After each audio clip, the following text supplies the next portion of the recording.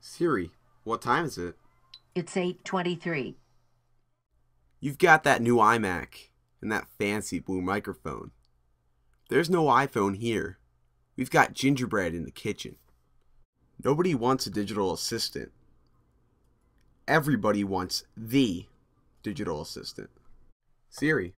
Well, what if you could have Siri on your Mac? It's not possible, but you could get pretty close to it. So guys, you've got your Mac, you've got your blue microphone or whatever microphone you have, and I know what you're thinking. You want Siri. Now, it's not actually possible to physically get Siri on your Mac. You can customize the speech recognition features on your Macintosh computer to be very, very similar to that of Siri. So I'm going to be walking you through how to do it. First, you're going to go to your system preferences. This can be done by clicking the Apple logo in the top left-hand corner of your Mac and clicking System Preferences. Now you'll find the Speech tab, which is right here. Now, you'll see right here you have all of your stuff for your speech. You're going to have speakable items on and select your microphone, mine being the blue snowball microphone. Now, you're going to want to have around here checked Listen Continuously with Keyboard. By default, this will be computer, but if you switch this to Siri, then by saying Siri, you can activate the voice commands on your computer. As you can see over here, it says Siri. Now, the next thing you're going to want to do is go over to the text to speech. You're going to want to go to System Voice and look at the choices. Right here you can see I have the name Samantha selected, but it's not actually usually here.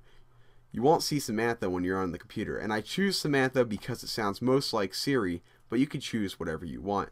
You're going to want to go to Customize, then find Samantha here, check it on the list, and it will download Samantha for you.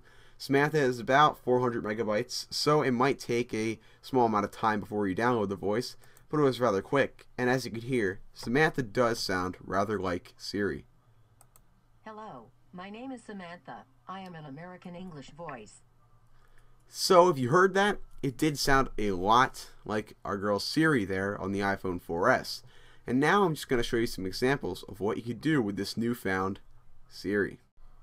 Siri, tell me a joke. Siri, who's there? Tennis. Siri, tennis who? Tennis 5 plus 5. Siri, what day is it? It's Sunday, November 6th. Siri, open my browser. Siri, move page bottom. So as you can see, this is seriously kind of like Siri. While this isn't your full dose of your little iPhone girlfriend, it may just fulfill your craving to have something like Siri on your Mac. I personally very much hope that Siri gets ported over to OS X very soon, but for now, I'll have some fun playing around with this. Now, of course, none of the features that I showed in this video are anything new, but rather a widely unused feature of Mac OS X. So I thought I'd freshen up the feature and teach you guys how you can make it seem like your own little Siri. So if you enjoyed this and you're going to use this, feel free to like this video and subscribe for more videos like this in the future. Leave a comment down below on what you think of Siri, what do you think of Siri for iPhone, for Mac, and what do you think of this little cool thing that I found. I'm open to hear all your guys' opinions, and I look forward to seeing you all in the next video. This is CyberAce TV, and me and Siri will see you next time.